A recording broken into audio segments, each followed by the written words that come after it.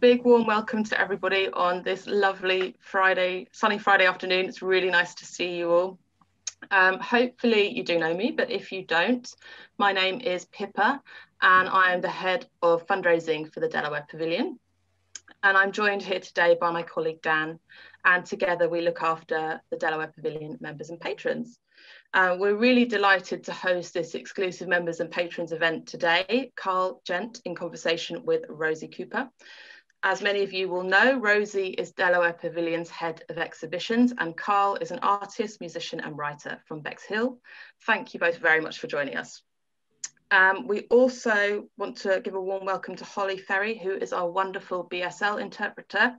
And if you need to pin Holly, you can do using the ... function at the top of your window there. Before I hand over to Rosie and Carl, I just want to do a little bit of housekeeping. So the talk will last for about 30 minutes, after which we'll have a Q&A session, which will be chaired by Dan. And we ask that you please keep yourselves on mute during the talk. And you can ask questions either through the chat function on the bottom bar, or after the talk, you can raise your hand and Dan will unmute you so you can ask a question verbally if you'd like. We also invite everybody to please put their pronouns in their Zoom name. I'm sure you all know how to change your Zoom name, but if you don't, again, you can use the ... function at the top of your window and just click on rename. After the session, Dan and I will be hanging around to say hello, or for anybody who wants to have a chat or ask some general DLWP questions. We'll be sending out a survey the event, which we'd really appreciate you having a look at. So without further ado, I will hand over to Rosie and Carl. Thanks, Pippa. Can everyone hear me all right? Sound okay? Yeah, okay, brilliant. Thanks everyone for coming to join us. It's really lovely to be with you all. I'm really pleased to be in conversation with Carl Gent, who I met when I started at the Delaware Pavilion just about a couple of years after, I think probably in about 2018, when they sent me an email out of nowhere. I didn't know them at all. And it was describing a project which was about retelling the history of Bexhill from a feminist perspective. And I get a lot of emails because many people want to show at the pavilion and want to know what we do and how they can get involved. And it's often that we just don't have space in our programme to be able to platform artists' work. But there was something about Carl's project that just really spoke to me and some of the interests that my team and I were engaging in at the time. So it was really wonderful to start a conversation with Carl, who's a Bexhill born artist, but who now lives in London. And ultimately to be able to include their work in our exhibition, Still I Rise, Feminism's Gender Resistance, that happened at the Pavilion in 2019. I remember when I was working in Liverpool Biennial about 4 years ago, talking to a co-curator friend of mine, who is now a friend of mine, called Raymondus Marishauskas. And he said that he thought that, of course, there's loads of ways in which you can evaluate the success of different projects along the lines of sort of money, how much press you get, all of this sort of thing. But he said that he thought another way of evaluating the success of projects was whether you make friendships through those projects. So in that sense, my work with Carl, our work together has been a real success because it's been lovely to keep in touch and to carry on supporting their work, and to find ways of continuing a lot of those conversations that we began during our work with Still I Rise. And it also feels really apt to be sharing Carl's work with you at this time when there are really big conversations happening globally about how we tell histories of place and people and what stories help us to understand who we are and the world that we live in. And even though many of those conversations are massive and really monumental, they're also really within our own lives and the places that we're born in, and the places that we get to know, and the schools we go to, and the people that we meet. And it's a conversation that's national and international, but it's also very local, because this is something that we're having to unravel everywhere. You know, who gets to tell the stories about the world that we live in and why? And that's something that Carl's work is really addressing, as you'll find out. So as Pippa mentioned, much of their work is exploring alternative histories of Bexhill, and we'll be going into that. And so just in terms of the structure of the talk, we'll be looking at some images of Carl's work as we talk. It will mainly be Carl speaking. I'll interrupt with a few questions, and then there will be time for you guys to ask questions at the end.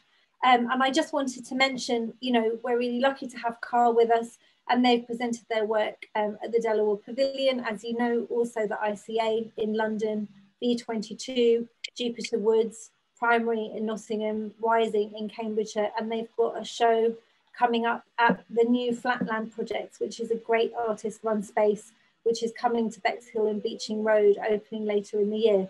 So after that introduction, I will now pass over to Carl with a question that I have, which is, growing up in Bexhill and now becoming an artist, if you could talk about what your experience was like of growing up in Bexhill, and how that, you know, those first moments shaped your experience as an artist. Thank you for a beautiful introduction, Rosie. That would, yeah, I'm trying to keep my emotions in check. Yeah, of course. Happy to talk about Bexhill until the end of time, but I'm going to immediately start sharing a kind of slideshow, just because yeah, it'll be more visually interesting. So if you bear with me a second while I get that started. Oh, Dan, I'm not able to screen share for some reason. There might be something in the settings, but I'll start talking while that gets changed. Yeah, so grew up in Bexhill, born in 1985, so spent my childhood living and growing up. And you know, originally the place you're from, it's just where you're from. You have no choice in that. But at some point in my kind of late childhood, here we go. Right, so is that working? Can we all see this? Mm-hmm.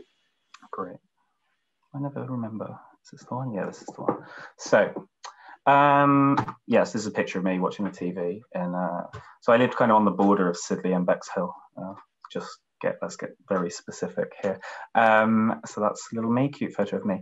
But it was some point in kind of like late childhood or kind of early teens that I actually actively started enjoying living in Bexhill, realizing kind of, you know, just to have access to the sea and how amazing that is. And as I grew up, kind of me and my friends, my kind of close friends, we started actively mythologizing Bexhill, like actively choosing to love it. Because I guess the obvious thing to do would be to go, oh, this is a dreary coastal post-tourist town. But then it really became part of our mythology, just as something to do. And having the Delaware there, you kind of can't overstate the importance that has in a town, even if you don't go there. And I guess for the first few years of my life, it was somewhere that I would just go and drink tea and look at the sea. Back when I was probably still a bit snobby about art, thinking it was maybe a pretentious activity or something. But then actually having a space where you can see art and knowing that that's a thing to do. So, I mean, this is an image of a kind of pre-lottery funding kind of like random show called Maximum Q by Heinrich and Palmer.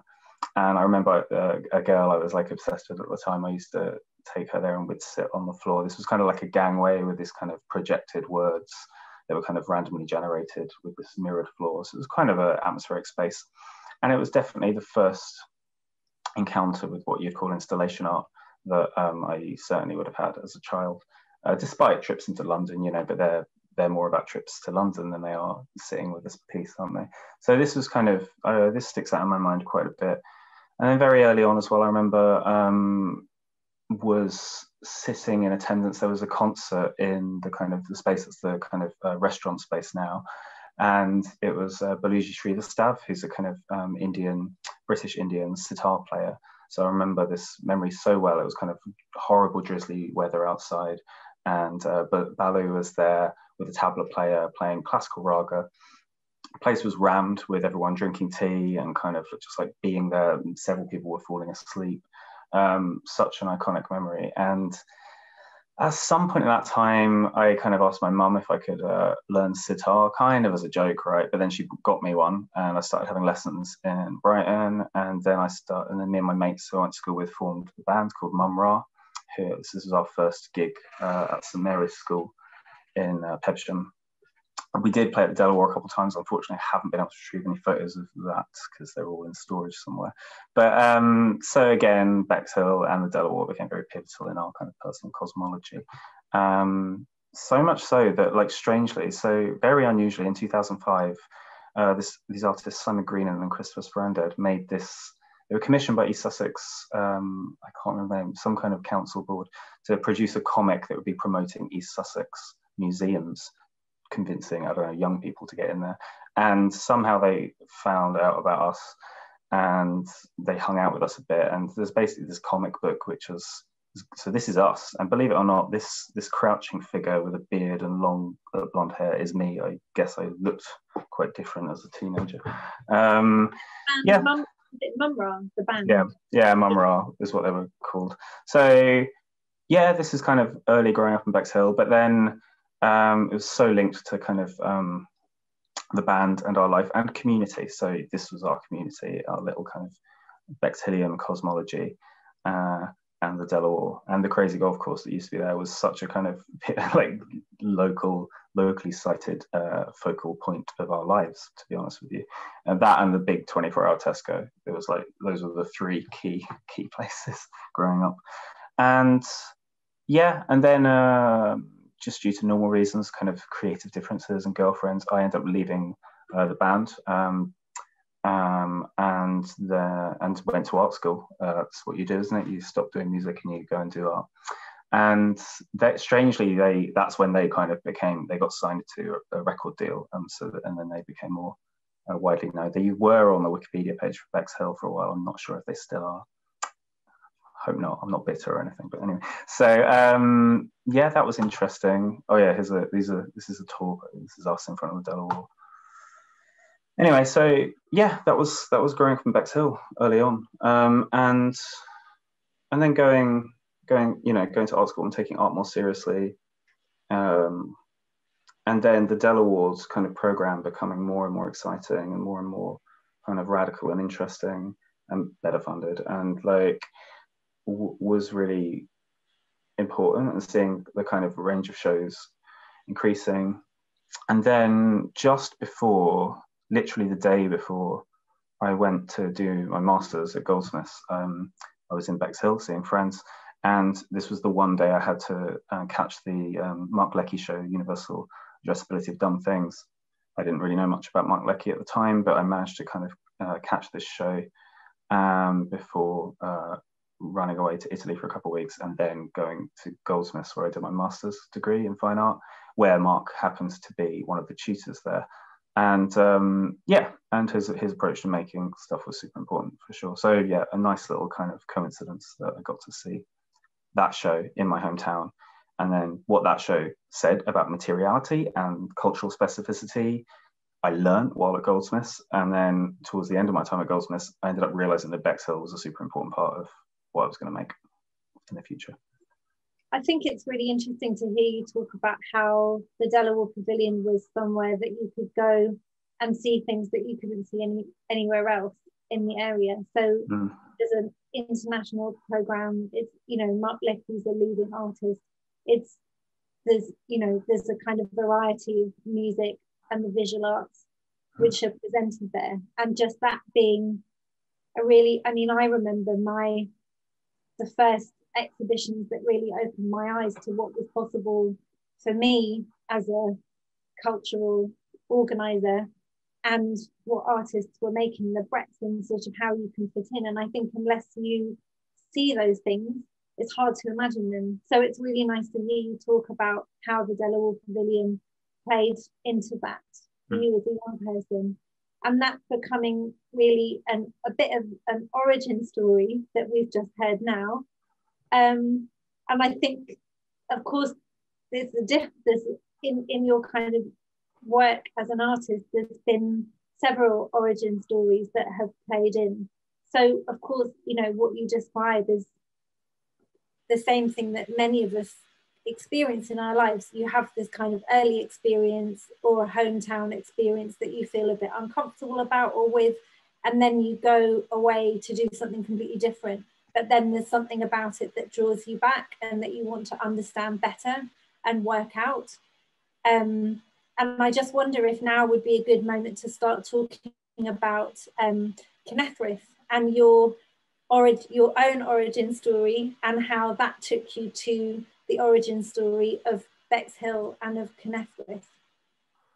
Yeah, definitely. Yeah. So while, you know, like, you know, at art college and working out how to make art, which is a really hard thing to work out how to make, I guess a lot of my questions were quite formal. They were like working out how to kind of make, I don't know, how to make work ecologically, how to make work porous, and so on and so forth. And I think at some point I realized I was still treating myself as a kind of universal subject, and then realizing that's wrong, that's weird, just because I'm like white, English, etc.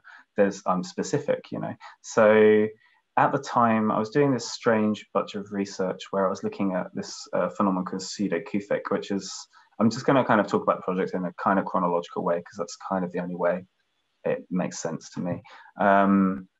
So pseudo-Kufic is a kind of just a little kind of art world phenomena where in the kind of medieval times you'd get kind of Western European painters using script that was like kind of, they couldn't read Arabic, but they would use script that looked like Arabic because on like, and here we have Giotto, Madonna and Child, and this around the hem of her kind of robe. This is Giotto's attempt at Arabic. In his mind, Arabic that's a language from the Middle East. The Middle East is where Jesus and Mary come from, so that makes sense. Obviously, kind of like maybe pre kind of a wide understand kind of allergy between Islam and Christianity. So I was looking at these and trying to work out, I don't know, looking at those interesting elements in it. And then in that period of research came across these coins. So the top coin, you've got the kind of reverse and face of it, is a Abbasid dinar, kind of from like the 8th century, used by the Caliphate at the time. And the bottom is a coin called the Offa coin. So there's one of these, it's tiny, it's like smaller than a 5p piece, and it's normally in the British Museum. And it's and you'll see the kind of bottom left hand side, it says Offa Rex, which is King Offa. Now I knew the name King Offa because I went to King Offa Junior School in Bexhill. This was and you know, you've got Offa Way, the road that cuts, you know, the bypass that goes to the old bypass that goes to Bexhill, to Hastings. So already there was this kind of grain of like, oh, I know that. How strange that I have come to King Offa via this completely unrelated branch of research. And this coin, the Arabic, the kind of copied Arabic, is upside down to the Latin. So the guy who minted it clearly couldn't read Arabic. So, you know, there's lots of kind of funny kind of discourse about what this coin was. Chances are it was just, they used it to trade with the Caliphate at the time. Fine, you know, interesting, amazing. But then like the research led to King Offa, and I was like, I know so little about King Offa despite going to King Offa school. This is cute little me in my King Offa school uniform. In one of those amazing photos. So carrying on the research, I was like, why do I know so little about King Offa? I went to a school named after him, and as I was reading about him, I kind of became more interested with his wife Cynethryth, Queen Cynethryth, Queen of the Mercians at the time. Here's a picture of Queen Cynethryth, and so she was an incredibly powerful woman. She was Queen of Mercia. Mercia being the kind of Midlands kingdom of England at the time. So Bexhill, Hastings, not part of Mercia, but Mercia was very aggressive, militaristically aggressive. So in, I think 782, not sure, King Offa defeated the people of Hastings, is how it's described, and then said, build a church here. That church is St. Peter's Church in the old town of Bexhill, and this is the birth of Bexhill. Hence his name kind of being littered around the town. So was learning about Cynethryth. She was like, seemed kind of to have almost equal power with King Offa. At the time, her face is the only face on a coin in a woman's face on a coin in Europe at the time. She was kind of countersigning legal documents as letters between her and the Pope. You know, she's huge. She's the most important woman in Europe at the time. And I know nothing of her. I've heard nothing of her. You know, like, I've heard of King Offa, you know, quite a lot growing up in one of his towns, but I know nothing of Cynethryth. And there's no streets of King Offa way, but no Queen Cynethryth way. No, not yet. Next bypass they build, it'll be Cynethryth way. Next bypass. But yeah, so I just wanted to learn about her origin story, and this is her. She was a Frankish noble who was cast out to sea because of some rumored kind of she wouldn't sleep with Charlemagne or one of Charlemagne's relatives, so they put her out to the sea, and she washed up on the shores of Wales, and then ends up marrying King Offa. So there's already kind of a complicated kind of origin story with her. And I could go on forever and ever about the historical interesting things about Offa and Cynethryth, but that's like a 3-hour talk, so I'll skip over it a little bit. Suffice to say, her story, she was the most important woman in Europe at the time, but her story was severely overwritten by her later biographers, like kind of 300 years later, which in this manuscript called The Lives of the Two Offas, and all the kind of existing images we have of Cynethryth are from this manuscript. So that's the start of it. But I was like, okay, her story has been overwritten. How can I intervene, or how can I help? How can I try and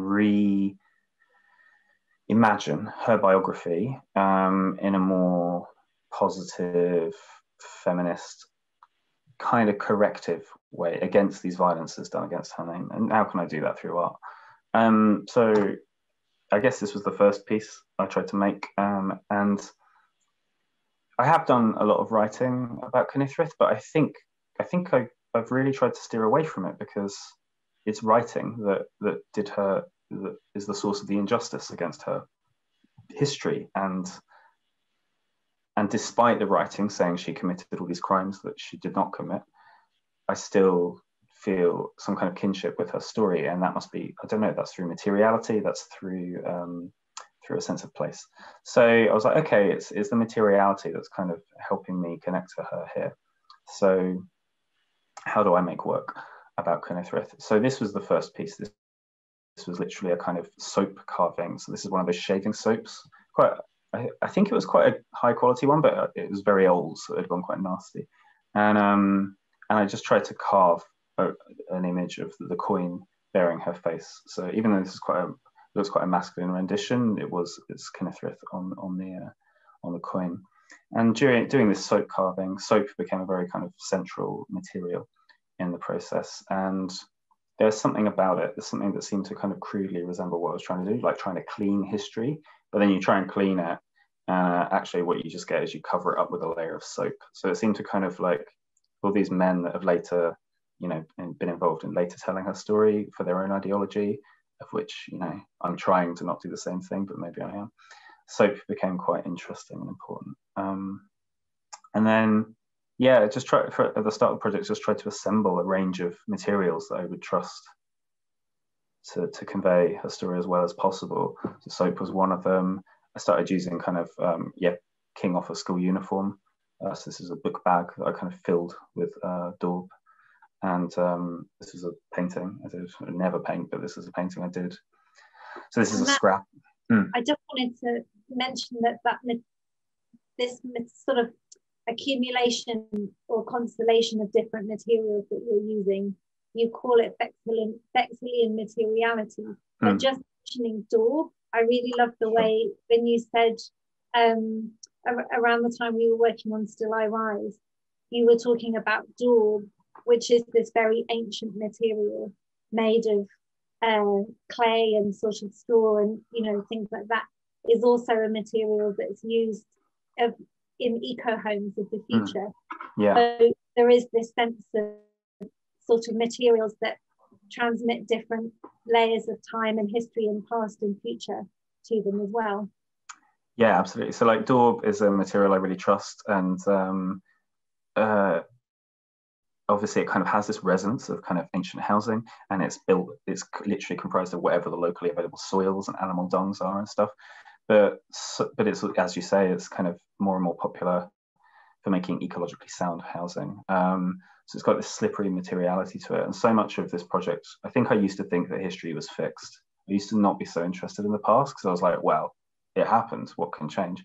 But so much about this project has been learning about, no, it's the story is told again and again and again and again, and it's how it's told. So this kind of, like, even this painting, I mean, this is a kind of like rendition of Cynethryth looking sad, having a shower. Obviously there were no showers in the 8th century.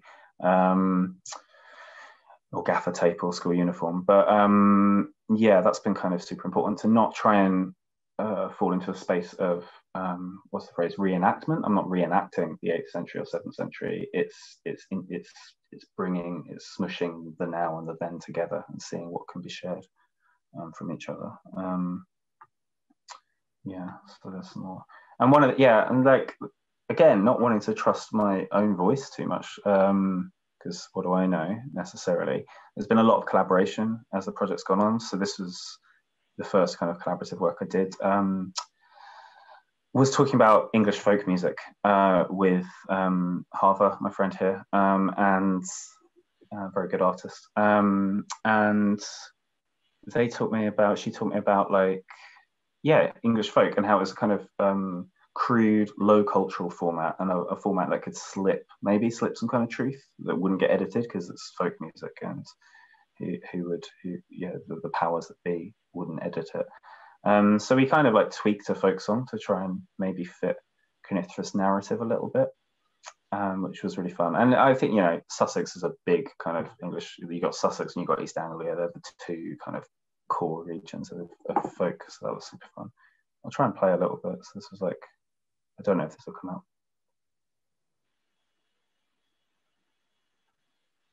We can't hear anything. Oh, never mind. Okay, never mind. But I think it's, I mean, what you're talking about is folk music as a form of oral history. Yep. And something which is informal, and just sort of understanding that those different layers of history and storytelling are just as valuable as the sort of received official histories. Yeah. It's a shame we can't hear part of the music, but maybe we can figure out the settings to play at the very end as a sort of grand finale. Oh, I think I've worked out how. Hang on. Oh, okay. Maybe this will work. So just to contextualize, so this is a song that me, Harva, and Max, Harva's friend, knew through Shirley Collins' version. Shirley Collins from Hastings. It's called the original. Well, the version we knew was called I Drew My Ship, and then we kind of just. I was really gung-ho. I tried to stick in extra verses and they were like, that's not how it works. You've got to kind of collaborate with the form and the song and the history and just tweak it to make it kind of tessellate with what you want to say. So they taught me so much about this. Let's see if it works. Is that working? And the salt fog lies all around, and though the waves are wild and reckless, the golden shores where I am bound, they drew my ship out of the harbour. They drew it far from my home away. They drew me close to the cold white water, for he would not let me stay. That'll do. Thank you. Yeah, so that was an important lesson to learn for sure. Yeah. So what were we talking about? Bexhill materiality, yeah.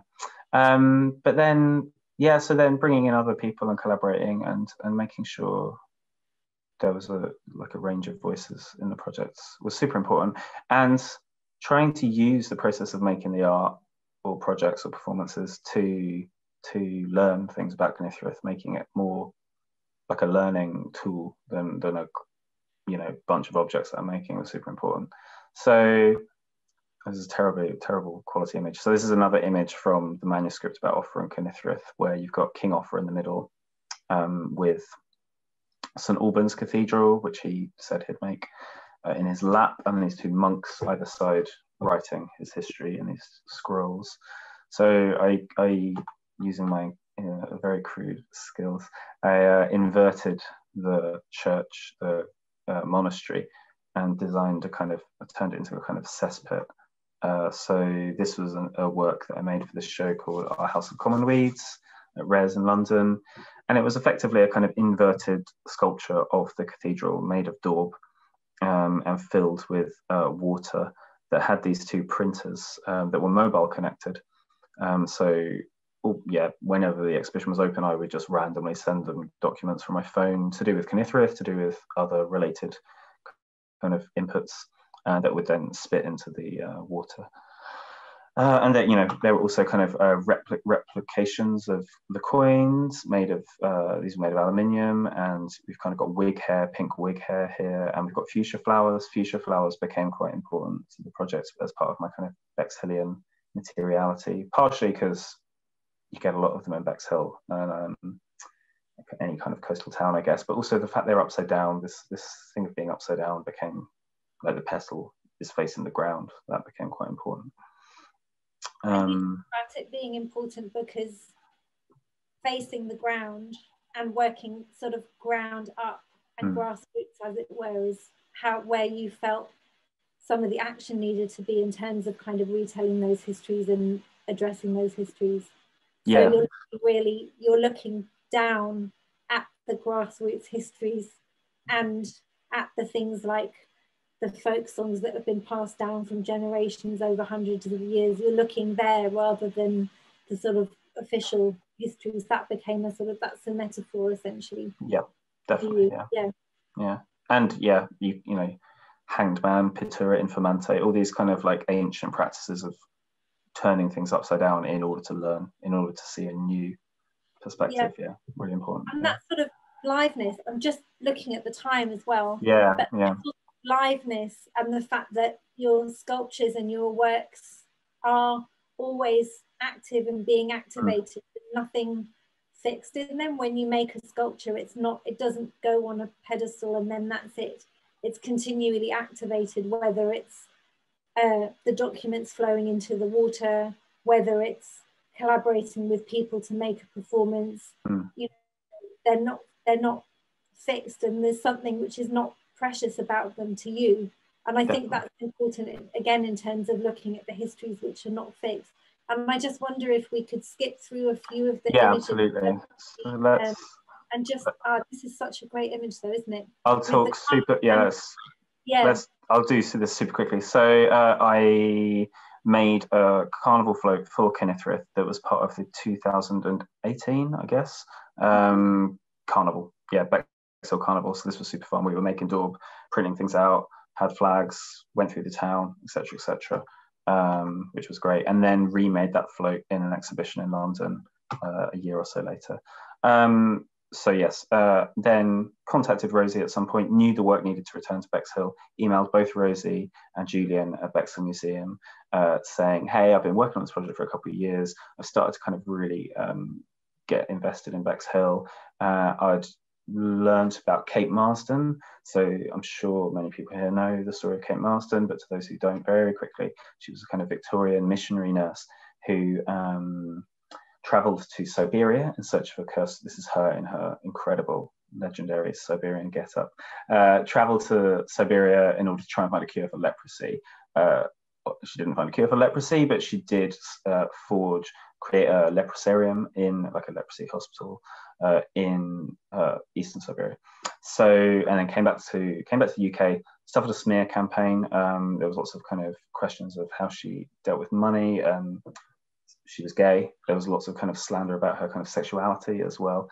Anyway, later in life moved to Bexhill, was one of the founders of Bexhill Museum. So, cold calling, sending emails to galleries. Who does that? Only mad people, but I did it and it worked. Hallelujah. I'm really glad, because if this show had happened and I hadn't been in it, I would have just been mortified.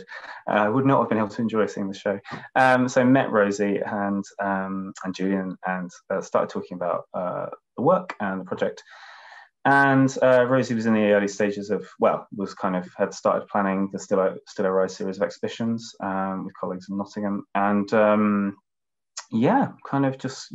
talked about shows, talked about the options, and really used the opportunity to focus on Kate Marsden. So Kate Marsden, she was the founder of Bexhill Museum, but due to the kind of slander, the smear campaign around her name, which she was forcibly removed as being the founder. So her co-founder, who I forget the name of, not just tactically, I have forgotten the name of him. His portrait hangs in Bexhill Museum, his painted portrait, and then after her death, a friend, live-in friend of Kate Marsden, went to the museum with a photographic portrait of Kate Marsden saying, "Hey, would you like this?" And they refused it. Anyway, was talking to Julian about this, and Julian showed me something which I must have seen dozens of times growing up, but I never noticed, where the plaque on the co-founder's name, where it says "its founder," someone scratched out the phrase "its founder," probably Emily Norris. Anyway, so was working. Not being Kate Marsden's friend. Kate Marsden's, yes, exactly. Sorry, so it was trying to work out how to make work for this incredible exhibition. I was quite intimidated by the whole situation, because this was a dream come true, like to show in the gallery I grew up with. Still can't believe it happened. I'll stop gushing. But so I ended up kind of making a kind of two portraits, basically. So this kind of mound, this was intended as a statue of Kate Marsden made of daub. And the cracks in it are sealed with Christmas pudding. Christmas pudding was part of the rations that Kate Marsden took to Siberia with her. No idea why. And fuchsia. And little fuchsia in there as well, isn't there? Yeah, so got a little fuchsia. There was some coal dust as well. And then there was a receipt printer that kind of printed out this kind of collapse of various kind of excerpts from the various women related to Cynethryth that I was looking at. And then got my friend who can paint, James Argyle, who was the guitarist in Mum Ra. He's a much better kind of painter than I am. So he painted a oil painting replica of the portrait that was rejected after Kate Marsden's death in the 30s. And use this as a literal opportunity to have this portrait of Kate Marsden in a Bexhill cultural institution, some kind of corrective kind of work. That was great. The whole sculpture was on wheels. Again, because I don't. Well, I mean, there's several reasons why. I could talk about these. To the museum. Yeah. So then, at the close of the exhibition, we wheeled it from the Delaware. The weather wasn't too bad, fortunately. And it's a short journey to the museum, and the museum graciously accepted it. So I donated it to the museum, and it's now hanging. This is Julian. There was this incredible event where so Kate Marsden's worshipped in Siberia, despite her kind of fair anonymity in England. So some researchers came over, filmmakers came over, and we had this kind of unveiling ceremony. Now she's there at the entrance of the museum. And here's Jackie Hill Murphy, who's another Kate Marsden kind of researcher, Julian, and the film crew from Yakutia at the unveiling. So that was a kind of remarkable kind of moment where this project seemed to cease being art and became more like, I don't know, his historiography, I guess. There's potential everywhere in it. I mean, things that come, and I think this is one of the things about your practice and a lot of artists' practice that maybe isn't talked about in the mainstream enough, that this is what your work is dealing with as well, that there are tendrils that go out into the world and that come back in. Your work is part of the world, it's part of history, it's storytelling, it's all of these things. So for some of it to go back into the museum seems completely right. I mean, in a way that sculpture, the daub sculpture, is like a vessel for this action. It's a sort of, so there's lots of different versions of the work. And Definitely. this is the Bexhill Observer. This is the Bexhill Observer. I made it after 35 years. I got in there. Hallelujah. Yeah, so that was a magic time. There was also like other assaulted events that occurred when the Siberians were here. They reconsecrated her grave, which is in Hillingdon. So there's the kind of Russian Orthodox Bishop of London there. Got to go to a pizza party with him, which was bizarre, you know, remarkable. And made a lot of friends who I'm still in touch with in Yakutia. So maybe, hopefully one day I can go and visit Sakha Republic, and where there's statues to her and everything. Yeah, and that's kind of, I mean, that's enough. So in terms of like where we're at now, the kind of, yeah, I've been concentrating on a couple of other projects. The folk music interest has budded off into another project, interestingly. But this year, when things reopen again, got a couple of exhibitions, one at Jupiter Woods and one in London, in Southeast London, and one at Flatland Projects in Beeching Road, where I used to work in the embroidery factory as a teenager. And this is going to kind of coalesce a lot of the work, which should be super interesting. And yeah, a chance to kind of make work in Bexhill again in a new space, which is interesting, you know, a new gallery. That'll be a very different experience, I'm sure. And we've been talking about the work. I mean, I think now would be a great moment to take questions, but we've that thing of the work going into the world and then the world coming into the work, and those things being the same, that porosity has been something that we've been talking about as well. And I think it would be really wonderful to see all of this body of work and thinking come together in Bexhill. Yeah, hopefully in autumn, I believe. I think autumn. Yeah. I mean, everything's a little, let's see at the moment, but yeah. No. Autumn. Thank you so much for sharing Thank with you. us. Real pleasure to hear everything. And Dan, I don't know if you have any questions that you'd like to ask. Yeah, so I've had a couple of questions messaged to me privately, and if anybody else would like to ask a question directly, please do feel free to put it in the chat or to raise your hand and I can unmute you if you wish to ask Carl directly. So something that was asked in the chat is, you said that you mythologized Bexhill as a child. Yeah. Did you find that that's something that other artists or other people you collaborated with also did, either outside of Bexhill? So for example, at UCA, did you find this was a common thing that people had done to reimagine where they grew up? It's a strange one, isn't it? I think we all have I don't know. I think we did it, we felt so rebellious. Like when we were at high school, you know, saying we liked Bexhill was a weird thing to do, you know. I think this is our version of being punk as teenagers anyway. And like we didn't start drinking until quite late in life. We were obsessed with tea and Bexhill. Those are the two things we were obsessed with. And folk music, which back then, this was pre-Mumford and Sons, you know, no one liked folk music back then. No teenagers anyway. So, but that thing at some point, and often you have to move away to kind of see home, don't you? To kind of contextualize home. Otherwise, because it's your universe when you're growing up, you know. So you have to go to other places in order to think it to properly figure it. So I guess there's two things there. It was definitely a willful assertion, a kind of semi-sarcastic one at that. But I don't know. It's a tricky one, and I don't know. I can't. I think it's something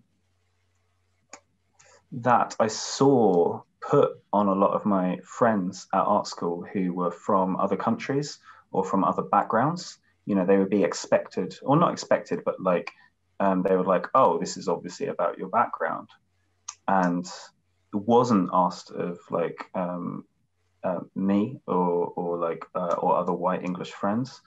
And I guess part of this project has been about going, what's that about? And it started before the Brexit vote, this project. So it's been very strange to kind of go through this project that's kind of about England in a way during the past 5 years, when things have, a lot's been about England over the past 5 years in the world. So yeah, that's been interesting. I haven't really answered the question, I apologize. No, it's interesting to hear the contrast between how you were sort of treated and the expectations on you as an artist from somewhere outside of London, and those who had come from Europe or perhaps around the world. Yeah. Another anonymous question I had was, after Cynethryth and Kate Marsden, is there anybody else who you're looking to rehabilitate or explore their story of? Good question. There's kind of other kind of quasi-mythical figures so going to Kate Marsden, because has been about finding someone who had a parallel kind of, or had shared things with Cynethryth, and trying to kind of use Kate Marsden to help Cynethryth and vice versa. And then there was also kind of a few other kind of like literary, for lack of a better word, interpretations of Cynethryth. So she's mentioned in Beowulf, that kind of HBO History Channel Vikings series had a character called Cynethryth. There's been self-published ebooks, author called Jane Stone. She kind of makes these kind of strong female kind of biography ebook novels. There's one on Cynethryth, and that's interesting. And in each of these, you see the kind of ideology of the author kind of being embodied. Like, I think what it's taught me, I don't know, because it's a strange one, because Cynethryth, you know, she was like a rich queen. Like, why am I writing a story about a rich English, you know, making work about this? And I've really found it difficult to kind of intervene too much in her story. I found it quite easy to kind of tell the story of the men that surrounded her or kind of attacked her. But I think what it's taught me is the importance of storytelling, and that's kind of how that is a kind of a healthy mode of making. So I think this is where the kind of folk music project that I'm working with Kalichi Anucha has budded up from. It's kind of focusing on the formal qualities of folk music and storytelling. Yeah, but I'm still just Cynethryth obsessed. It's probably going to be Cynethryth for 50 years, you know. Have her tattooed on me at some point, or God knows. I'll probably change my name to Cynethryth, who knows. Anything. So has anybody else got a question that they'd like to ask directly? You are welcome to unmute yourself if you say want to. If not, Sally Hemmings has got a question. I'm just seeing a waving hand right there. let me find Sally.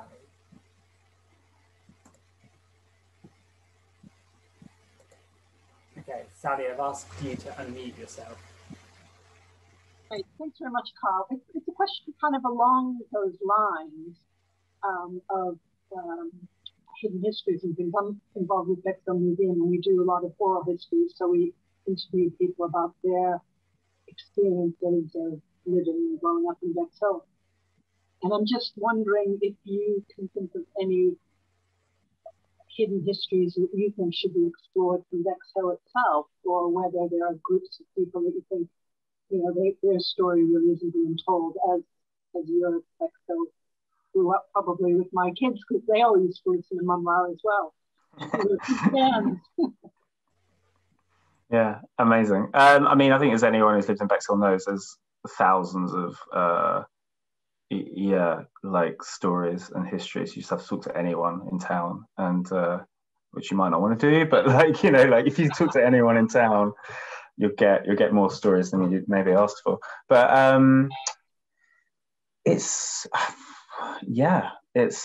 kind of incredible, and it's kind of ever changing. And even like meeting Rosie, when I first met Rosie and we were talking, she told me I wasn't really aware of the Aleister Crowley stuff until Rosie told me.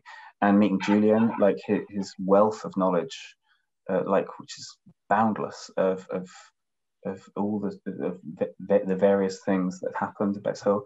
Even recently, a friend of mine was sharing the story of the that was in the Guardian recently, the terrible the kind of laundry situation, which I was obliquely aware of growing up, but yeah, in that kind of hushed tone way that these things are kind of mentioned.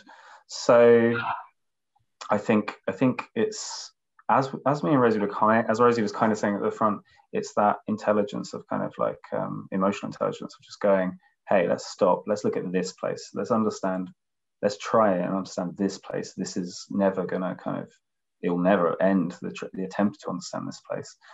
But there's so many folds of story. I mean, even you could just talk about Eddie Izzard for a long time, couldn't you? You could talk about anyone for a long, long time, and how enmeshed these histories are. And I think even just, you know, when I arrived at the Delaware Pavilion as well, there are so many different, you know, there's a straightforward story, and then there's a really complicated story. And I'm always drawn to the more complicated story because it includes more people and more histories and more things. So the Earl Delaware, his mother was the head of the suffrage group in St. Leonard's, and his grandmother had a floating museum. And just looking, I mean, when I started, we did an exhibition called 1935 in the rooftop foyer, which was about different events that had happened in 1935 within a 30-mile radius. And just looking at that, you see, and there is the cobbler, the psychic healer cobbler who lived in Bexhill, who published his autobiography in that year as well. And just looking at all the sort of multiple narratives at play, which always, you know, how much you know often depends on whose voice is the loudest, who gets to speak and why, all of these things. And I think as soon as you start kind of lifting the lid, there's just so much. And it's often the most, in my opinion, the most interesting stuff, because we don't know it, and then it shows us more about society and who we are. I don't know if we've got another time for a question, but there's a question. There's a couple of questions coming through in the chat as well. I saw those. Yeah, so varied. In terms of like, in terms of Cynethryth, Queen Cynethryth and King Offa, the histories are there. You can go to Wikipedia. There's a kind of, which gives you a basic rundown. There's a really good book by Michael Swanson called The Lives of the Two Offas. This is the first kind of history book I've read, and it's kind of magical, very beautiful book. Not so available online, but I really think that like part of the work I'll be doing for Flatlands and Jupiter Wars later this year will be to have a place where these histories can be kind of seen. This story, let's call it a story, that's a better word, isn't it? Can be found more readily. It's kind of interesting. And as Rosie was saying, like, kind of not interested in making any of my tweaks into the Cynethryth story canonical, because as soon as they're a blue plaque, they get fixed in time a little bit and they lose the thing. Whereas if it's more like folk music, if it's a tradition that's already passed on, it survives in a more lively way, and maybe some things fall off the vine on the way, but that's fine. And then I saw, but I'll pop some links. I'll get some links to some good resources about Offa and Cynethryth and send them over for sure. And Christina, you're at UCA. Are you at Farnham? I want to know. That's where I did my BA. And you're from Bexhill. Amazing. What kind of direction do I feel my practice will take in the light of COVID's effect on Bexhill? Well, because of COVID, I haven't been able to go to Bexhill for a year, which is killing me. I miss it so much. Because I'm in London now, because I work here. But in terms of, it has changed how we make work. It's changed. I think there's going to be a real hunger for material exhibitions, but I think there's also going to be a heightened awareness that when we go to an like an art thing or a talk or a performance, if it doesn't deliver, we're going to really feel that, because we've made the effort to go to a place, whereas now we can just open our laptop screen and attend and minimize it if it's no good. But I think these questions because there's been a pause, because the art world's been paused in some ways for a year, I think everyone I know has had to kind of, both artists, institutions, people who, you know, just like art without making it. Do they exist? I think they do. Why are we doing, like, what's good about what we're doing and what's not so good? What can we drop? What should we focus on? Why are we doing this? You know, like, so that's kind of, that's very general. But for me, it's been, I'm quite lucky in that my practice has always been quite a selfish endeavor. It's something that I do to understand the world. You know, it's not something that I've done to kind of make money, because my work falls apart not long after I make it, and so on and so forth. But I think that's clearer post-COVID. Like, I think we're all a little bit more aware of why we're doing things and what we're doing things, and so much of that has been about community. I think having our community kind of paused, having, like, if I was at the Delaware right now, you know, I'd get some fish and chips, I'd go to the Harp, I'd do whatever, you know, it'd be amazing.